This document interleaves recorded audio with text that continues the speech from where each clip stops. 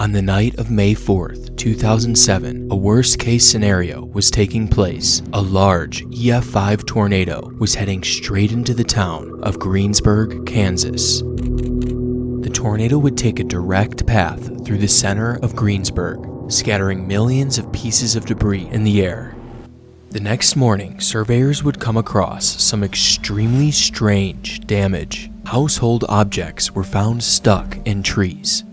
Something like this is hard to believe, but when we consider the fact that they were traveling over 200 miles per hour, the amount of kinetic energy contained within these lightweight objects is astounding. At 405 and 243 joules, the license plate and fork contain more kinetic energy than a .22 caliber bullet and more than double the kinetic energy of a Major League Baseball pitch.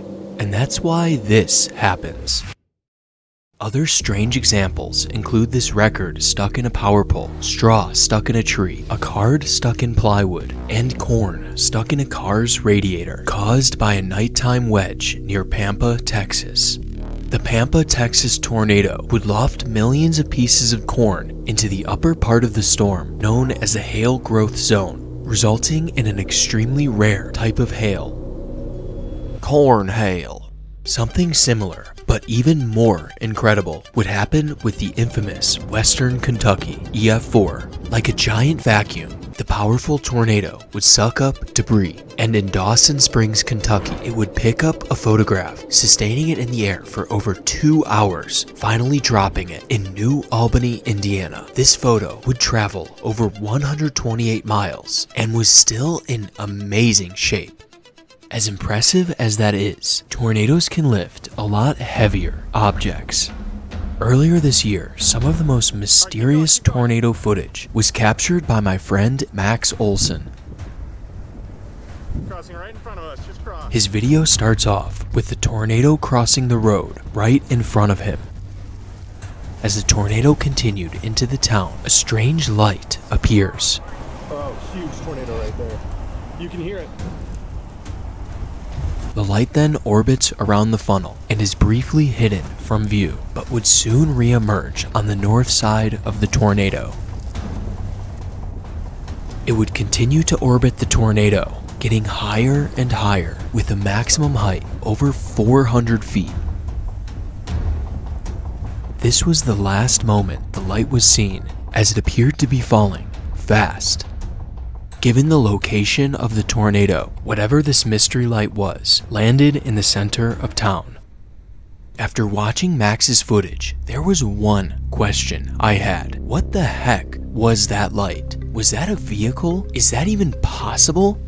Good thing I have an engineering degree, and I can answer these questions. In order to suspend a vehicle mid-air, the force from the wind of the tornado needs to oppose the weight of the vehicle, and as it turns out, it would take about 164 mile-per-hour winds to suspend a vehicle like a truck, which sounds like a lot, but given the fact that the Rolling Fork EF4 was found to have maximum winds of 195, sustaining a vehicle mid-air is, in my opinion, well within the capabilities of the tornado. Another famous example of a vehicle being tossed by a tornado happened during the 2011 super outbreak in Smithville, Mississippi.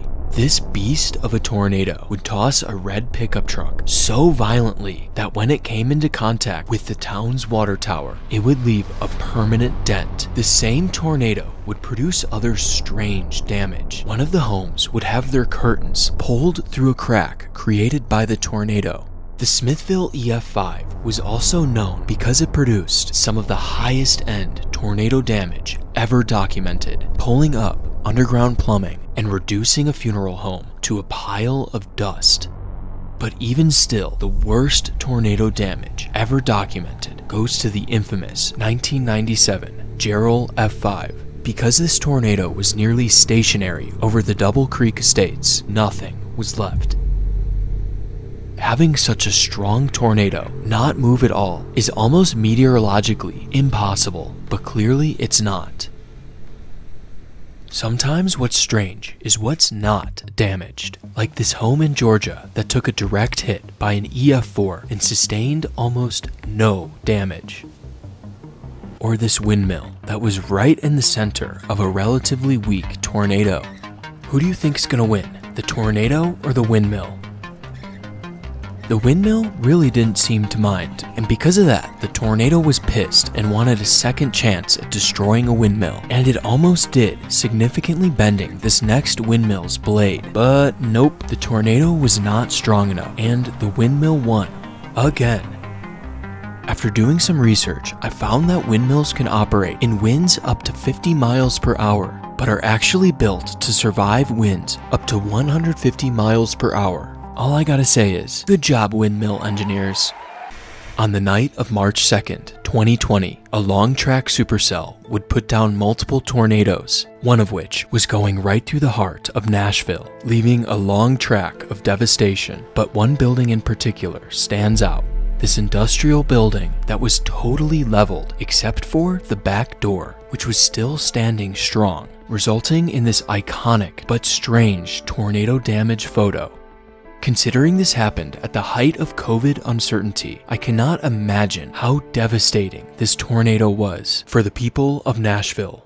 About a month later, a historic tornado outbreak would take place on Easter Sunday across Dixie Alley, where this EF3 in Georgia would shift an entire house off of its foundation, leaving the house still fully intact. It appears to still be hooked up to power and reminds me of some other famous tornado damage. Further to the west, a 2-mile wide EF4 would be on the ground for over 60 miles, where it would directly impact the Wade residents. Despite destroying their home, dishes and the cabinets would be untouched. And do you see that sitting there? A pound cake in a glass container survived the tornado. After thinking about this pound cake for way too long, I think I've figured out why it survived. The highest winds within a tornado actually happen on the south side of the tornado. But those were not the type of winds that came into contact with the Wade household. What happened was that the low pressure of the tornado came close enough to the home. The higher pressure air inside the house tried to fill the void of the low pressure within the tornado, blowing out through the roof of the home. This type of tornado damage is much different than what happens on the south side of a tornado, and explains things like this. And this, and is also why the dishes within the cabinets were untouched. But that doesn't fully explain why the pound cake was able to survive out in the open. So let's take a closer look. Because the pound cake was sitting in the center of the kitchen counter, the counter essentially acted as a windscreen for the vertical winds created by the tornado. When I add in the streamlines of a plate subject to vertical winds, you can see that there's an area of stable air right above the counter, which is acting as a safe zone for the pound cake. After doing a ton of research on the topic, I was confident Mama's pound cake was the strangest tornado damage of all time. And then I came across this, another cake that remained untouched despite being in a home destroyed by a tornado. Maybe the true explanation is that tornadoes are gluten-free.